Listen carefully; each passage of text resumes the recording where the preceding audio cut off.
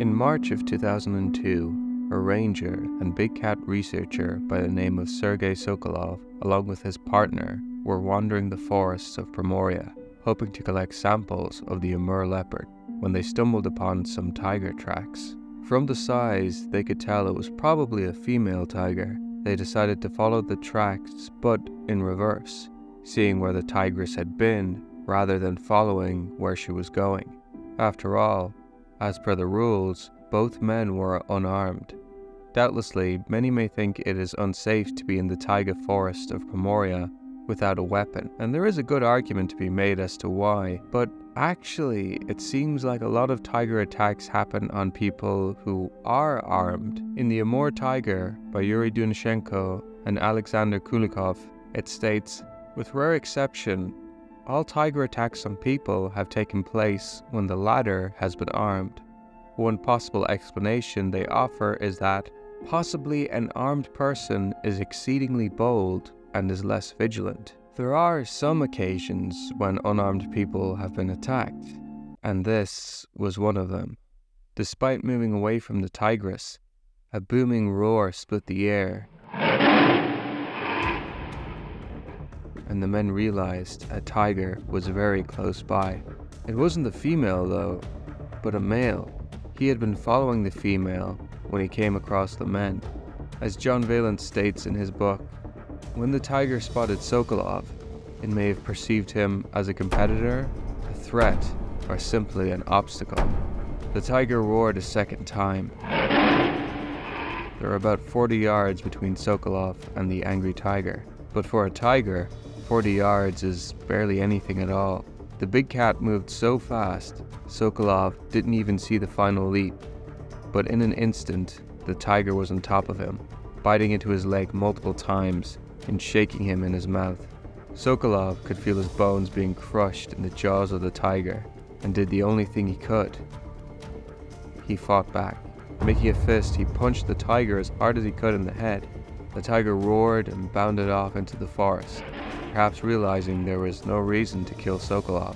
Sokolov's partner, Vladimir, ran over to him. It wasn't good. His leg was badly injured and bleeding.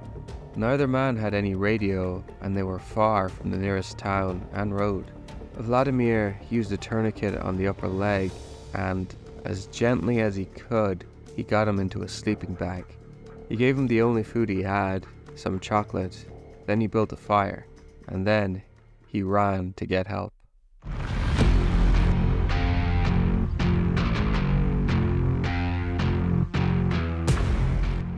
When it comes to the far east of Russia, I think many of us imagine the expansive taiga forest and remote villages and cabins dotted around it. And you'd be right, but we have some cities. Unlike most of the larger cities in the world, the city of Vladivostok lies on the coast of Russia's far east, looking out onto the Sea of Japan.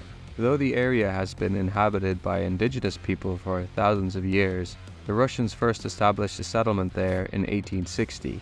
And it was established as a city by 1880. Today the city has a population of about 600,000 residents, and the city resembles San Francisco, not just because of its general landscape, but also, after a visit to California in 1959, Nikita Khrushchev ordered the city be made into their San Francisco. In a city like this, one might feel somewhat separated from nature, from the taiga, and the predators that live there. But even on the outskirts of the city, an encounter with a tiger is low, but not zero. If we go back to the 1950s, we have accounts of a tiger that put fear into the people of Vladivostok when it started appearing around a train station.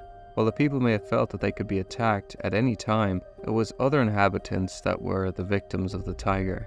A dog in the area was taken. Dogs and tigers really don't mix well. And later, the same tiger attacked a colt, injuring it badly.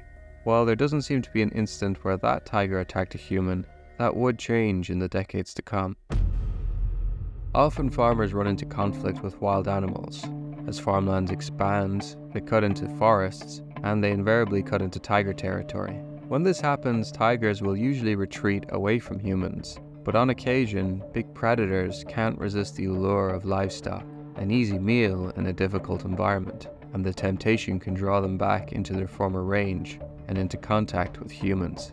In 1976, there had been almost 50 years without an unprovoked attack on humans, but perhaps the pressure on the tiger's prey and the expanding human settlements became too much. In a village named Lazo, about 100 miles or 160 kilometers away from Vladivostok, a tractor driver was attacked and then partially eaten by a tiger. As far as I can tell, there were no other tiger attacks that year or for a few years later. Perhaps the tiger had not really become a true man-eater and returned to the forest to go back to eating things like boar and deer. Or maybe it just happened to be shot by a poacher.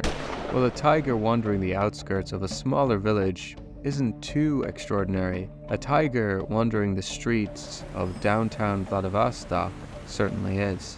In 1986, a senior engineer from the Dalperbor factory spotted something very odd in the snow. Animal tracks. Big ones. He followed them and discovered a disturbing sight. A dog lying there half-eaten. Specialists were called in and they examined and measured the tracks, and it was confirmed they were tiger tracks. A fact that must have been pretty shocking for the people of the city. As it is stated in the Washington Post, for the first time in 100 years, a wild Amur tiger was prowling the streets of the biggest city in the Soviet Far East. A team was quickly set up to hunt the tiger, and a helicopter took to the air to track it down. All roads in and out of Vladivostok were closed down. As stealthy as a tiger can be, it didn't take long for them to find the big cat. He was found in the evening near a trolley bus stop. As the team approached him, the tiger jumped out and was shot.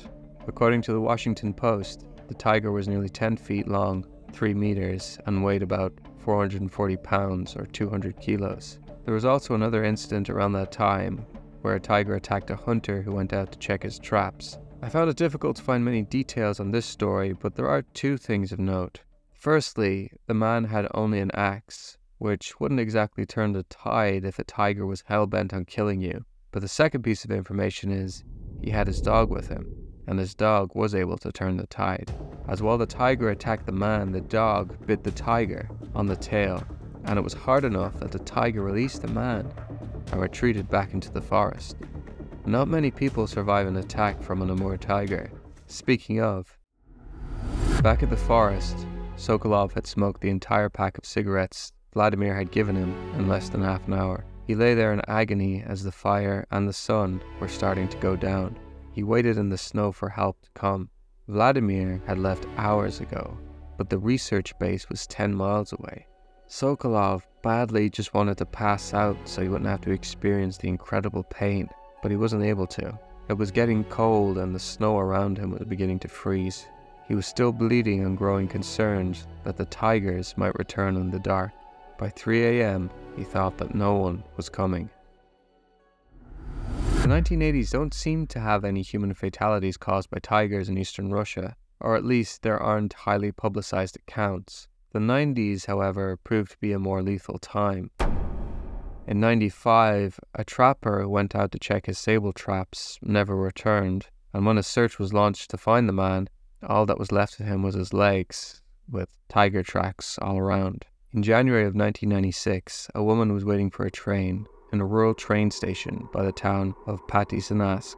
The town is about 100 kilometers or 62 miles from Vladivostok. Before the train arrived, a tiger came. It attacked the woman, but thankfully she wasn't alone. Her husband was there, but all he had as a weapon was a flashlight.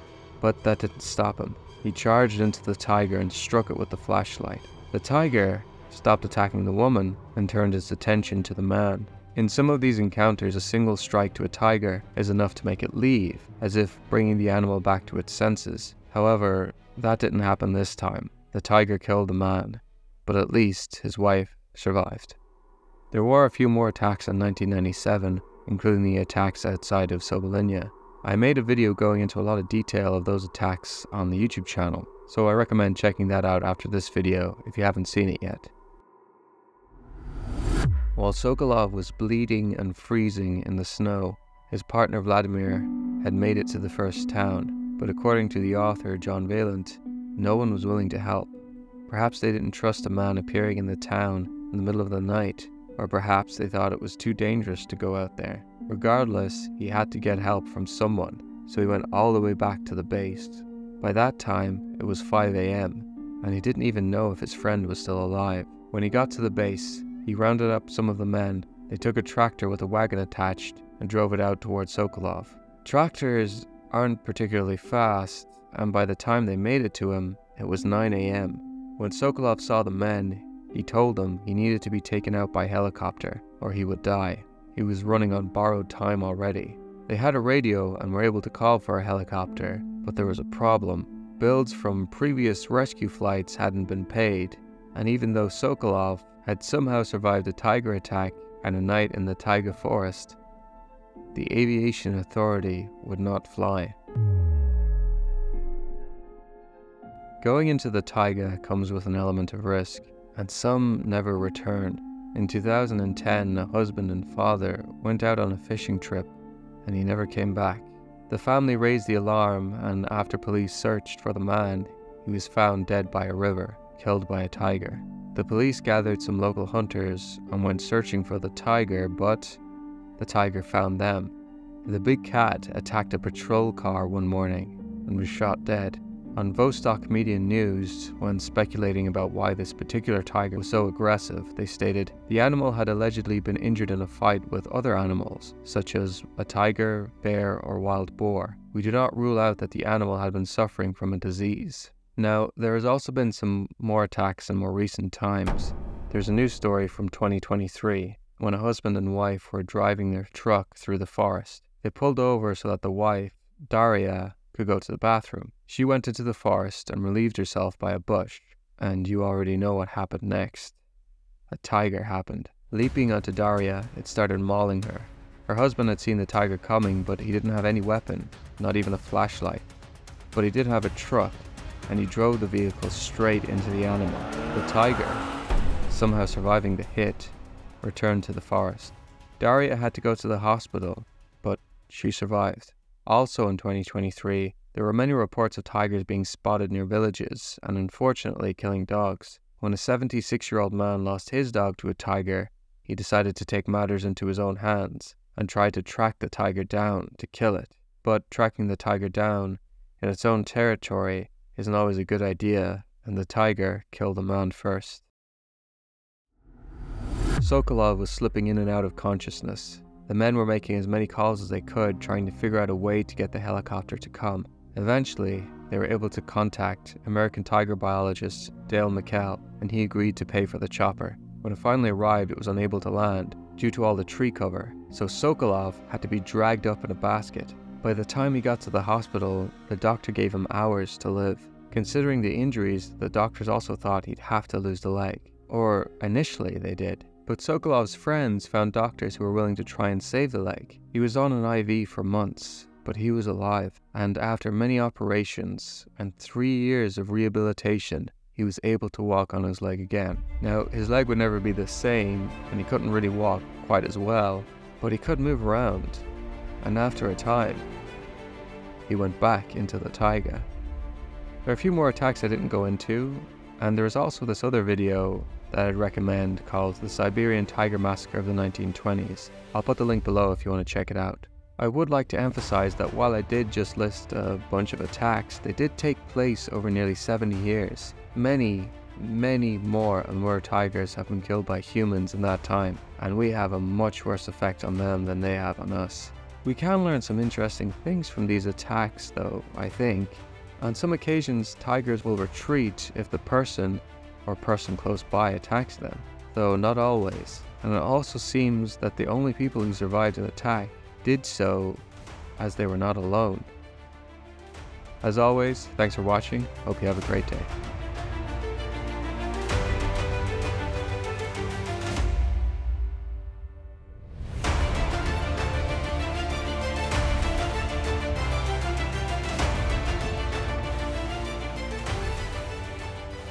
This video was previously exclusive to patrons and YouTube members. If you want access to more bonus content like this, as well as the ability to vote on future videos and more, consider joining the Patreon or becoming a YouTube member.